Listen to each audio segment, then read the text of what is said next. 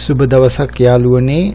ඔන්න මම ක්‍රිප්ටෝ වල බහුලව යෙදෙන වචන සීරීස් එකේ 3 වෙනි කොටස ඕගලන්ට අද ගෙනවා. අපි මේ කොටසේ මුලින්ම කතා කරන වචනය ඇවිල්ලා white paper කියන එක. මොකක්ද මේ white paper එකක් කියන්නේ? white paper එකක් කියන්නේ coin එකක් එහෙම නැත්නම් token එකක් ICU එකකින් මුලින්ම ඉදිරිපත් කරන අවස්ථාවේදී ආයෝජකයන්ට ඒ coin එක පිළිබඳ සියලුම විස්තර සරල ඉංග්‍රීසියෙන් ලියලා තියෙන ලිපියක් තමයි white paper එක කියන්නේ. ඒ coin එක මොකටද ඒගොල්ලෝ ඉදිරිපත් කරන්නේ, මොන ප්‍රශ්නය විසඳන්නද, ඊට පස්සේ coin එක පිටුපස තියෙන තාක්ෂණය මොකක්ද, ඊට පස්සේ ඒ coin එක සම්බන්ධයේ ප්‍රොජෙක්ට් එකට කොහොමද සල්ලි ගන්නෙ, crowd funding වගේ එකකින්ද ගන්නෙ, ඊට පස්සේ ඒ ලබා ගන්න මුදල් මොන ආකාරයකටද බෙදා හරින්නේ, ඊට පස්සේ අනාගතයේදී ඒ කම්පැනි එක මොන වගේ ප්‍රොජෙක්ට්ස්ද කරන්නේ, ඒකේ අර ෆියුචර් ප්ලෑන් එක මොකක්ද, අන්න ඒ වගේ සියලුම විස්තර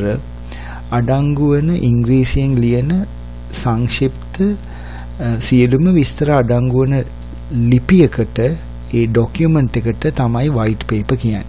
හැම coin එකකටම white paper එකක් තියෙනවා. උදාහරණයකට මුලින්ම පටන් ගත්ත ක්‍රිප්ටෝ coin එක වෙන bitcoin එකටත් white paper එකක් තියෙනවා. හරි. ඒක තමයි white paper එකේ අර්ථය. 28 වෙනි එක Slang. මොකක්ද මේ Slang කියන්නේ? Slang කියන්නේ ඉන්ටර්නෙට් එකේ තියෙන work space එකක් කියලා අපි කියනවා. ඒ කියන්නේ දැන් මොකක් හරි coin එකක් ගත්තාම ඕගොල්ලෝ හොයලා බැලුවොත් ඒ coin එකට Twitter account එකක් තියෙනවා, web page එකක් තියෙනවා, website එකක්, ඊට පස්සේ Facebook account එකක් තියෙනවා, Telegram account එකක් තියෙනවා. ඒ වගේම බොහෝ වෙලාවට ඒකට Slack එකේ slack.com කියන ඒ space එකේ working space එකකුත් තියෙනවා. ඒ කියන්නේ slack.com එකේ වෙනම space එකක් තියෙනවා මේ coin එකකට. ඒ slack එක කියන තැන අපි කරන්නේ අපිට ඒකේ register වෙලා නොමිලේ අපිට එතන developers-ලා ඒ company එකේ management team එකත් එක්ක message කරන්න, අලුත්ම news notification මොනවා හරි scamming වගේව සිද්ධ වෙනවද, ඒ හැම දෙයක්ම අපිට ඒගොල්ලෝ එක්ක කතා බහ කරලා දැනගන්න පුළුවන් තැනක්.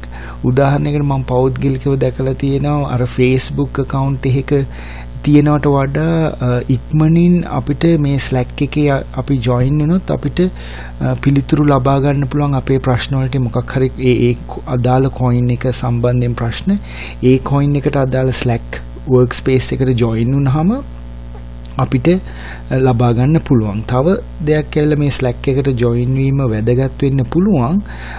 සමහරවිට අපිට මේ coin නොමිලේ ලබා ගන්න ක්‍රම තියෙනවා. මම එහෙම ක්‍රම දෙකක් කතා කරනවා. අන්න ඒ වගේ අවස්ථාවක ඒ coin එකට අදාළ Slack workspace එකට join වෙලා තිබීම, මේක member කෙනෙක් වීම වාසි සහගත වෙන්න පුළුවන්. තුන්වෙනි එක, ඒ කියන්නේ 29 වෙනි වචනය GitHub කියලා. GitHub කියන්නේ software programmersලා, software developersලා ඒගොල්ලන්ගේ product එකක්, ඒගොල්ලෝ application එකක් හරි software එකක් හැදුවට පස්සේ ඒක internet එකට දානවා, upload කරනවා, ඒක freely distribute කරන්න පුළුවන් තැනක ඒක upload කරනවා. අන්න ඒකට තමයි මේ GitHub එක කියලා කියන්නේ. දැන් හුඟක් වෙලාවට crypto වලත් මේ GitHub එක ප්‍රයෝජනෙට ගන්නවා. මොකද සමහර developersලා උදාහරණයකට wallet එකක් වගේ එකක් GitHub එකට දාන්න පුළුවන්. එතකොට අපිට කියනවා මේ wallet එකේ අලුත්ම release එක තියෙනවා, ඒකේ bugsලා errorsලා ඔක්කොම ඉවත් කරලා අලුත් release එකක් තියෙනවා. අන්නේ release එක ගිහිල්ලා අපේ ඒ කියන්නේ ඒ වෙබ්සයිට් එකට අදාළ GitHub link එකට ගිහිල්ලා GitHub එකට ගිහිල්ලා ලබා ගන්න, download කරගන්න කියලා කියනවා. ඒතකොට මේ GitHub එක කියන්නේ software developers ලගේ platform එකක්. ඒ platform එකේ ඒගොල්ලන්ගේ නවතම updates, software updates, wallet වල versions දාලා තියෙන තැනක්. ඊට පස්සේ 30 වෙනි එක bitcointalk.org කියන එක. මේක ඉතාම වැදගත් වෙනවා. විශේෂයෙන්ම අපිට නොමිලේ coins ගන්න පුළුවන් ක්‍රම දෙකක් තියෙනවා. හරි මම මුලින්ම කතා කරලා තියෙනවා ෆෝසෙට් කියලා. නමුත් මේ ෆෝසෙට් වල ඊටාම පොඩි ප්‍රමාණවල් දෙන්නේ. එතකොට ඒ සමහර මේ අලුතෙන් එන ICO වල ටෝකන්ස් වගේ ඒවා ගන්නත් බෑ ෆෝසෙට් වලින්. නමුත් තව ක්‍රම දෙකක් තියෙනවා. ඊටාම වටිනා ක්‍රම දෙකක් අපිට මේ ටෝකන්ස් නොමිලේ ගන්න පුළුවන්. අන්න ඒ නොමිලේ ගන්න ඒකට මේ bitcointalk.org කියන එක ඉතාම වැදගත් වෙනවා. මේක කමියුනිටි වෙබ්සයිට් එකක්. මේ වෙබ්සයිට් එකට ඕගොල්ලන්ට නොමිලේ ජොයින් වෙන්න පුළුවන්. ජොයින් වුණාම ඕගොල්ලන්ට යූසර් නේම් එකක් හම්බ වෙනවා. එතකොට යූසර් ප්‍රොෆයිල් ID එකක් හම්බ වෙනවා. ඩිජිට්ස් 7ක ID එකක්. ඕගොල්ලෝ මේකට මුලින්ම ජොයින් වුණාම ඕගොල්ලෝ නවකෙක් හැටියට යන්නේ. නියුබි කෙනෙක් හැටියට. ඊට පස්සේ ඕගොල්ලෝ මෙතන කරන ඇක්ටිවිටීස් එක ඒ කියන්නේ ඕගොල්ලෝ මෙතන ප්‍රශ්න අහනවා, ඕගොල්ලෝ තව අය අහන ප්‍රශ්න වලට දන්න විදිහට පිළිතුරු දෙනවා. අන්න ඒ වගේ ක්‍රම වලින් ඇක්ටිවිටි එක වැඩි කරගත්තාම ඕගොල්ලෝ අර නියුබි තත්ත්වයේ ඉඳන් junior member, senior member, hero member, legendary member කියලා එක එක ලෙවල් වලින් අර පොසිෂන්ස් වලින් වාගේ රෑන්ක් එක ඉහළට යනවා. එතකොට මේ කමියුනිටි එකේ වාට තියෙන වරප්‍රසාද හිතන් වැඩි වෙනවා. වාගේ පවර් එකත් වැඩි වෙනවා. ඉතින් මේ bitcointalk.org කියන එකේ account එකක් තිබීම ඉතාම වැදගත් වෙනවා. ඕගොල්ලන්ට free coin ලබා ගන්න වන අවස්ථාවකදී බොහෝ වෙලාවට ඒ free coin distribute කරනකොට ඒගොල්ලෝ අහනවා ඔයාගේ bitcointalk.org එකේ මොකද්ද user name එක, මොකද්ද user profile ID එක, ඒ ලින්ක් එක දාන්න. අන්න එහෙම ප්‍රශ්න අහනවා. එතකොට අපි මෙහෙම එකක් ඕපන් කරලා නැත්තම් මෙතන account එකක් අපිට ලොකු ප්‍රශ්නයකට මුහුණ දෙන්න වෙනවා. ඊට අමතරව මෙතන අපිට ඇත්තටම ඒ අර නොමිලේ coin ගන්න එකට අමතරව අපිට bitcoin සහ ඔය අනෙකුත් සියලුම coin පිළිබඳ අලුත් තොරතුරු announcements අපිට ඒවයි තියෙන technical ප්‍රශ්න ඒවා අහලා මේගොල්ලන් මෙතන ඉන්න අනිත් කණ්ඩායමෙන් කමියුනිටි එකෙන්ම අපිට ඒ සම්බන්ධයෙන් පිළිතුරු හොයාගන්න පුළුවන්. ඉතින් මේක ඊටාම වැදගත් දෙයක්. 31 වෙනි එක airdrop. මෙන්න මේක එක්තරා ක්‍රමයක් අපිට ටෝකන්ස් නොමිනේ කිසිම මුදලක් වියදම් නොකර අපිට නොමිනේ ලබා ගන්න පුළුවන් එක්තරා ක්‍රමයක් තමයි මේ airdrop කියන්නේ. ඇත්තට මේක තමයි ලේසිම ක්‍රමය. අපිට බොහෝ වෙලාවට කරන්න තියෙන්නේ Google document එකක් fill කිරීම පමණයි මේ airdrop එකට register වෙන්න. bitcointalk.org කියන එකේ announcements දානවා. ඒ සමහර ඒ coins කරන අය, ICO කරන අය ඒගොල්ලෝ announce කරනවා ඔන්න අපේ airdrop එකක් තියෙනවා මේකට register වෙන්න කියලා link එකක් දානවා. එතකොට එතන Google form එකකට යනවා. එතකොට අපි දාන්න ඕනේ අපේ නම, wallet address එකක් දාන්න ඕනේ. මේ tokens එවන්න බොහෝ වෙලාවට Ethereum wallet address එකක්. ඒ ගැන මම කතා කරන්න ඇත්තටම මම වෙන clip එකක් series එකක් කරන්න කියන්නේ කොහොමද මේ airdrop වලට සම්බන්ධ වෙන්නේ, කොහොමද තව අනිත් ආකාරයට අපි කියන්නේ bounty කියලා ඒවට සම්බන්ධ වෙලා කොහොමද අපි free coin ලබා ගන්නෙ කියන එක මම ඔයගලන්ට වෙනම සීරීස් එකකින් එක්ස්ප්ලেইন කරන්නම්. නමුත් මෙතන airdrop එකක් කියන්නේ නොමිලේ coin ලබා ගන්න තියෙන ක්‍රමයක් කිසිම වියදමක් නොකර. හැබැයි ඒකට අර අවශ්‍ය වෙනවා ඔයගලන්ගේ bitcointalk.org එකේ user name එක අවශ්‍ය වෙනවා. සමහරලාට Telegram ඔයගලන්ගේ තියෙනවා නම් account එකක් අවශ්‍ය වෙනවා. Twitter account, Facebook account, email address එකක්, ඊට පස්සේ ඒ ETH wallet address එකක්, අන්න ඒ වගේ දේවල් අවශ්‍ය වෙනවා. ඉතින් මම ඒව ඔයගලන්ට පස්සේ පැහැදිලි කරන්නම්. දැන්ට දැනගන්න මොකද්ද airdrop එකක් කියන්නේ. නොමිලේ coins ගන්න පුළුවන් ක්‍රමයක් කිසිම මුදලක් වියදම් නොකර. 32 වෙනි එක bounty කියන්නේ දෙවෙනියට තියෙන නොමිලේ coin ලබා ගන්න තියෙන ක්‍රමයක් කිසිම මුදලක් වියදම් නොකර. නමුත් අර airdrop එකට වඩා මෙතන ටිකක් වැඩ තියෙනවා. ඒ කියන්නේ ඔයාට යම් ටාස්ක් යම් ක්‍රියාවන් කරන්න ඕනි මේ bounty එක ලබා ගන්න. උදාහරණයකට Facebook එකේ ඔයා ප්‍රොමෝට් කරන්න ඕනි මේගොල්ලන්ගේ වෙබ්සයිට් එක, මේගොල්ලන්ගේ පෝස්ට් ෂෙයා කරන්න ඕනි Facebook එකේ, YouTube ක්ලිප් එකක් සමහරලාට හදලා දාන්න ඕනි, Twitter එකේ ෆලෝ කරන්න ඕනි, Telegram එකේ මේ ඉන්න ඕනි.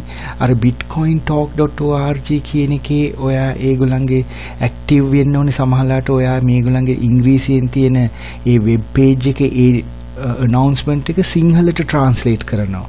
අන්න එතකොට ඔයාට bounty එකක් දෙනවා. එහෙම තියෙනවා signature bounty, translation bounty, Facebook, Twitter, Telegram ඒ වගේ එක bounty වර්ග තියෙනවා. ඉතින් මේකේ අර airdrop එකට වඩා ටිකක් වැඩ තියෙනවා. නමුත් නැවතත් මේක නොමිලේ තමුන්ට ලබා ගන්න පුළුවන් දෙයක්. නොමිලේ coins ලබා ගන්න පුළුවන් අවස්ථාවක්. ඉතින් මම ඇත්තටම airdrop එකක් සහ bounty එකක් ගැන වෙනම series එකක් කරන්න කියලා ඉන්නේ. මම දන්න දේවල් ඕගොල්ලෝ එක්ක බෙදා ගන්න කොහොමද මේවා තුලින් මේ free coins ලබා ගන්න කියලා. 33 කියන්නේ AMA කියලා අහලා ඇති. ඒකේ තේරුම ඇවිල්ලා ask me anything කියන එකයි. ඒ කියන්නේ බොහෝ වෙලාවට මේ YouTube එකේ මේ crypto සහ වෙන දේවල් කරන අය ඒගොල්ලෝ live ඇවිල්ලා ඒගොල්ලන්ගේ subscribers like එකතු වෙලා කතා බහ කරනවා. ඕන දෙයක් අහන්න. සමහරලාට coin එකක් පිළිබඳ කතා කරනවා. යන්නේ ඒ වගේ දෙයක් මේක YouTube එකේ හරි අර social media එකේ live ඇවිල්ලා කරන දෙයක්. අපි ප්‍රශ්න අහනවා. එතකොට ඒක සම්බන්ධ වෙන ඒ අර channel එක කරන එක්කෙනා එහෙම නැත්නම් coin එකක් කරන එක්කෙනාගෙන් අපිට ප්‍රශ්න අහන්න පුළුවන්. ඕන ප්‍රශ්නයක් අහන්න පුළුවන්. අන්න ඒ වගේ අවස්ථාවක තමයි ask me anything කියලා කියන්නේ. 34 කියන්නේ hype එකක්. hype එක කියන්නේ excitement එකක්, නිකන් උද්‍යෝගයක් ඇති වෙන දෙයක්. ඒ කියන්නේ උදාහරණයකට crypto වලදී මේ hype එකක් කරනවා කියන්නේ ඔන්න crypto එකක සමහරලාට නැති පුරසාරා මේකේ නැති වටිනාකමක් පෙන්නලා දීලා ඒක නිකන් නග්ගලා තියෙනවා වගේ දෙයක්. අන්න ඒකට තමයි hype එකක් කියන්නේ. මේක හොඳ coin එකක්, මේකේ හොඳ team එකක් ඉන්නවා, හොඳ potential එකක් තියෙනවා, මේකේ market cap එක හොඳයි. අන්න එහෙම ඇත්තට සමහරලාට එහෙම නොවෙන්න පුළුවන්. නමුත් මේක උස්සලා තියෙනවා, hype කරනවා. එතකොට අර නොදන්න අයත් මේකට ආයෝජනයක් කරලා මේක තව තව ඉහළට නැග්වීමක් තමයි මේ hype එක කියලා කියන්නේ.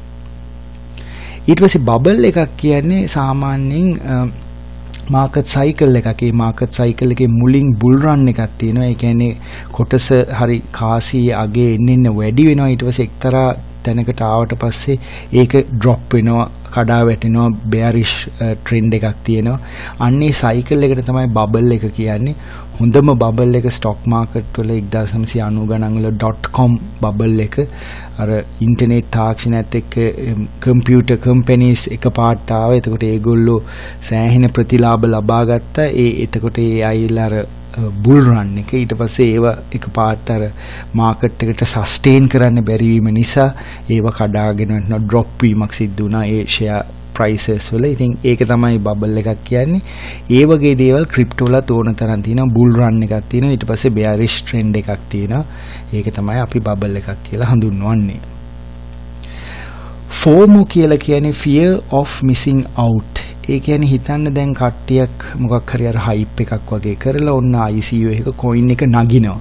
coin එක නගිනවා ඔන්න කට්ටිය කියනවා අපි මේක අඩුවට ගත්තේ මාර profit එකක් අපිට තියෙනවා 10x profit එකක් තියෙනවා 10 ගුණයක් profit එක වැඩිලා. ඒකට අපි මේකට මුලදී ආවේ නැහැ, සම්බන්ධ වෙන්නේ නැහැ. නමුත් මැද්දේදී හරි ඉහළගේදී ඒ coin එක අපි එතනට සම්බන්ධ වෙනවා. මොකද අපේ මනස කියනවා අනේ අපි මේක අනිත් ඔක්කොමලා මේක කරනවා. අපි මෙතන නිකන් හිටියොත් අපිට මිස් වෙනවා මේ chance එක. අපි කොහොම හරි මෙතනට එන්ටර් වෙන්න ඕනි කියලා ගන්නවා. හැබැයි ඒක මාකට් ඒ කියන්නේ සයිකල් එකේ වැරදි තැනින් එන්ටර් වුණොත් ඔක්කොම ලොකු loss එකක් වෙන්න පුළුවන්. ඉතින් අර අනිත් අය කරන නිසා අපි ඒ profit එක අපිට නැති වෙයි කියන මානසිකත්වයේ தත්ත්වයේ යටතේ අපි මොකක් හරි ආයෝජනයක් කරොත් අන්න ඒ වගේ දෙයකදී අපිට loss වෙන්න පුළුවන්. ඒතකොට අර මේ මානසික தත්ත්වයට තමයි මේ fear of missing out කියලා කියන්නේ. 37 කියන්නේ පැනික් සෙල් එකක්. ඒ කියන්නේ දැන් අර බබල් එකකදී ඔන්න බුල් රන් එක තියෙනවා, මාකට් එක වැඩි වෙනවා. ඊට පස්සේ මාකට් එක ඩ්‍රොප් වීමක් සිද්ධ වෙනවා. මෙන්න මේ ඩ්‍රොප් වෙනකොට හිතන්න කවුරු හරි ආයෝජකයෙක් ඉන්වෙස්ටර් කෙනෙක් අර මාකට් එකේ coin එක ඉහළදීම තියෙනකොට ගත්තා. එයා හිතුවා ඒක ගන්නකොට තව වැඩි වෙන්න පුළුවන් කියලා. නමුත් ඇත්තට මාකට් එක වැටෙනවා. එතකොට එයා තේරෙනවා මෙතන මට loss වීමක් වෙන්නේ. එයා කිසිම අර ෆන්ඩමෙන්ටල් හරි ටෙක්නිකල් ඇනලිසිස් නොකර හිතෙන විදිහට වැඩ කරන්න යනවා. එතකොට එයාට දකින්න එයා ඩ්‍රොප් වෙනවා කියලා එයා සෙල් කරලා දානවා ටක් ගාලා කලබලෙට. ඒක ගැන හොඳට පරීක්ෂා කරන්නේ නැතුව අන්නේ ඒ වගේ දෙයකට තමයි අපි පැනික් සෙල් එකක් කියලා කියන්නේ.